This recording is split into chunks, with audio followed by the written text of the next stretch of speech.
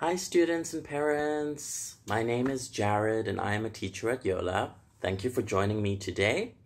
I'm excited that you came along to listen to me talking about the A2 key speaking test and some common mistakes that students can make during the test and how best to avoid them. The idea is to give you some tips and tricks to help you do the very best you can when you do the test. Now, I have a lot of information to share, so I want you to listen very carefully. And at the end of the video, I'm going to ask 3 questions, okay? And what you can do is comment below with your answers to those 3 questions to stand a chance of winning a prize from YOLA. Okay, so please listen carefully.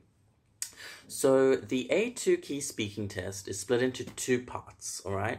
In the first part, we have an interlocutor and a candidate, you, all right?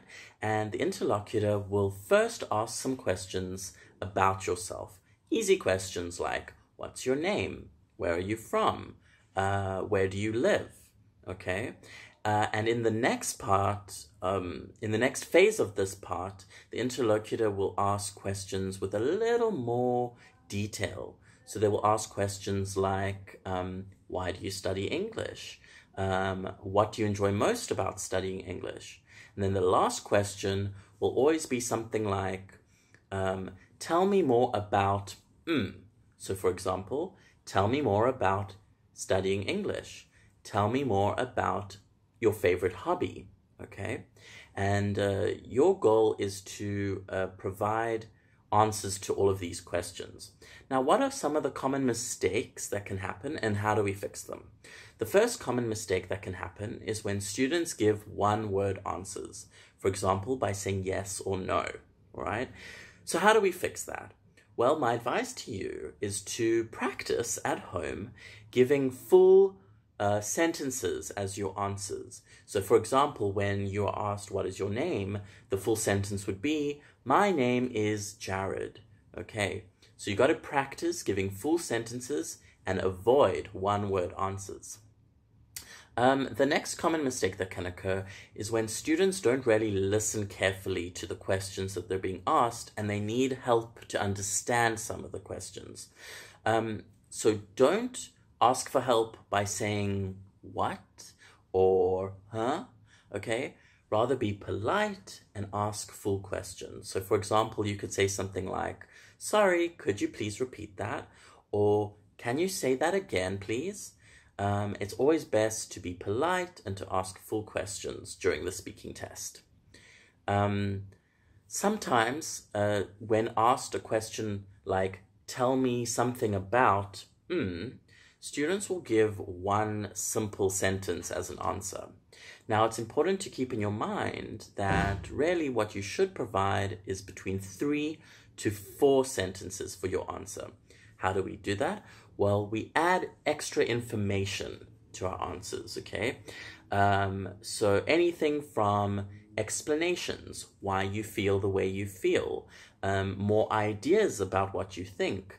You can also provide some examples of what you think. That way, you are creating more sentences with your answer.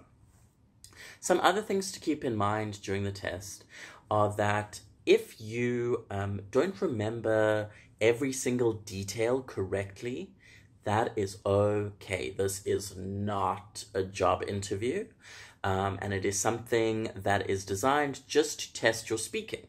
So if you get some pieces of information wrong, it's okay. Don't stress about it. The other thing not to stress too much about is the other candidates around you.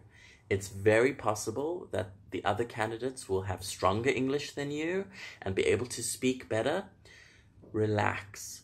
Your job is not to copy them and to be like them. Your job is to be yourself and to show your level of speaking English. The first part of the test is designed for you to help you relax and to talk about yourself in a way that is comfortable and best. Now, the next part of the test is a little more interesting, and it involves you working with a partner or other candidates together, okay? So what happens is that you are given 5 pictures about one topic, and together with the other candidates, you discuss and talk about the topic together, okay?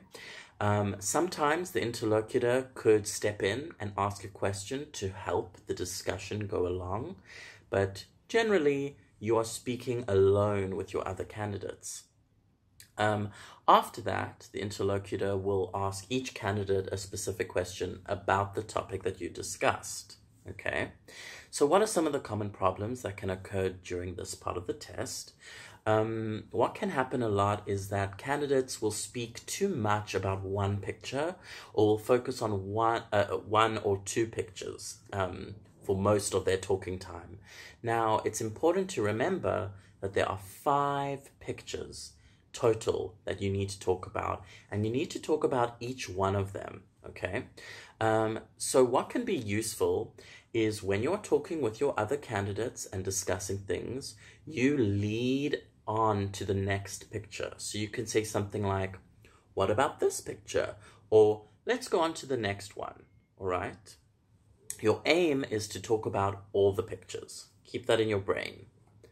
The next problem that can occur is when a candidate doesn't really share, but stays quiet and shy during the second part of the test.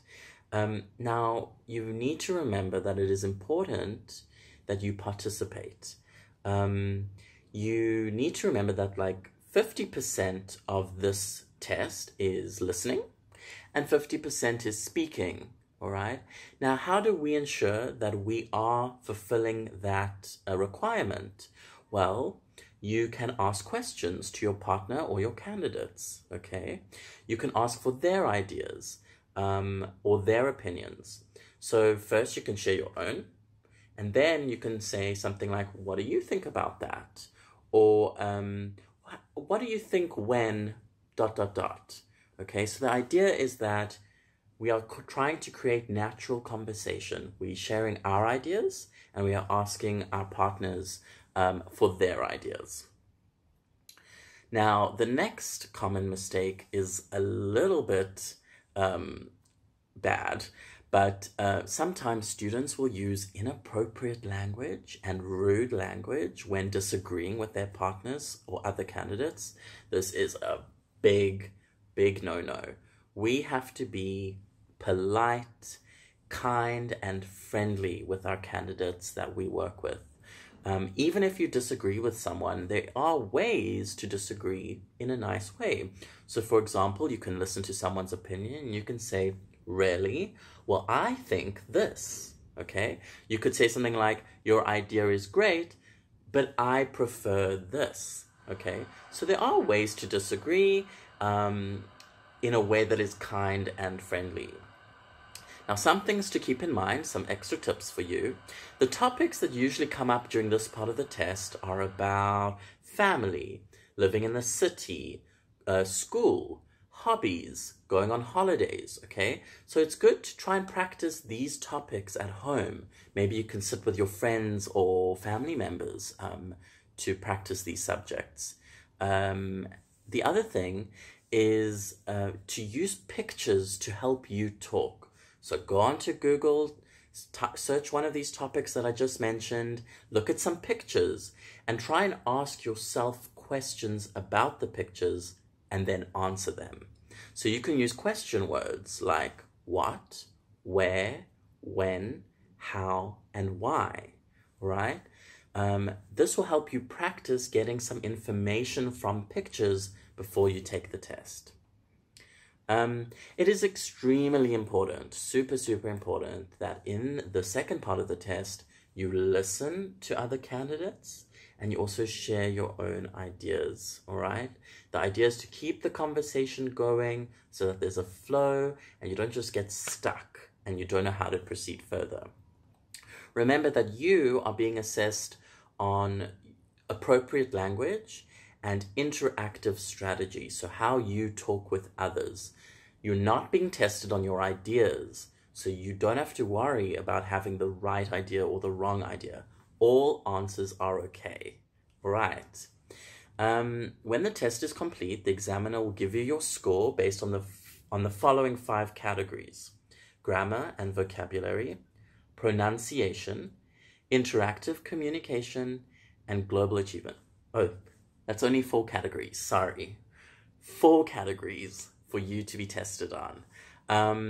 And those marks will make up your whole speaking test. Now, if you've been listening carefully, I'm going to give you 3 questions that I would like you to answer, so just type in your answers below to stand a chance of winning a prize from YOLA. The first question is, what should we do to avoid giving one-word answers?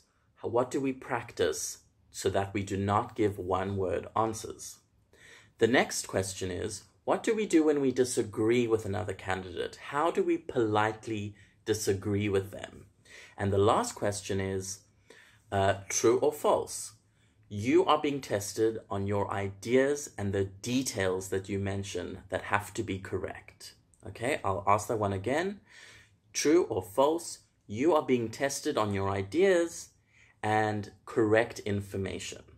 Okay, so I want you to go ahead and write those answers down in your in the comments below, and definitely stay tuned for more videos like this.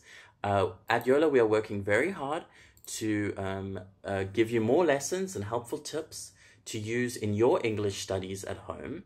And if you want any more extra information, you can call the following number.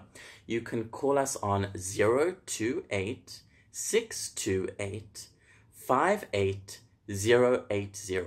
I'm going to repeat that one more time for you. 028 628 58080. Okay? Or you can go to www.yola.vn for further information. So comment your answers below, include your names, and you can stand a chance of winning a 7 million VND discount for one of our online courses. That's very exciting. Go for it. You have nothing to lose. Okay, thank you so much for joining me today. I'll see you next time. Bye.